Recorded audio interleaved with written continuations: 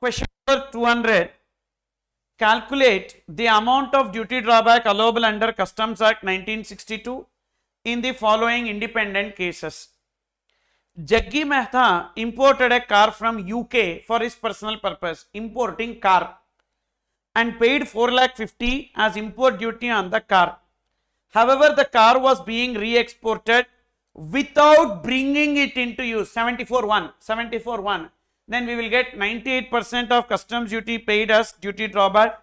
So 4,50,000 into 98%, 4,41,000 we will get as duty drawback. Okay.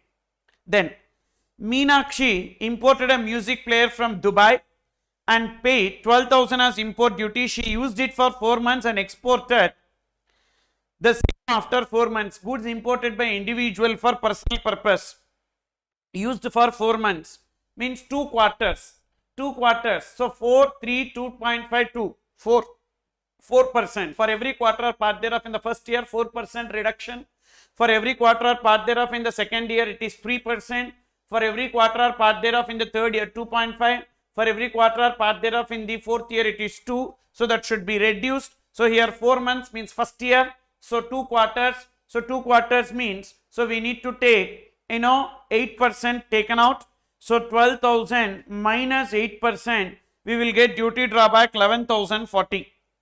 We will get duty drawback, she will get duty drawback 11,040. Then next, XYZ Limited exported 1000 kgs of metal of FOB value 1 lakh.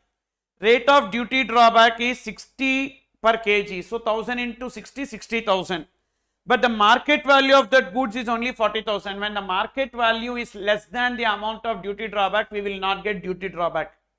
When the market value of the exported goods is less than the duty drawback amount, we will not get duty drawback. Okay.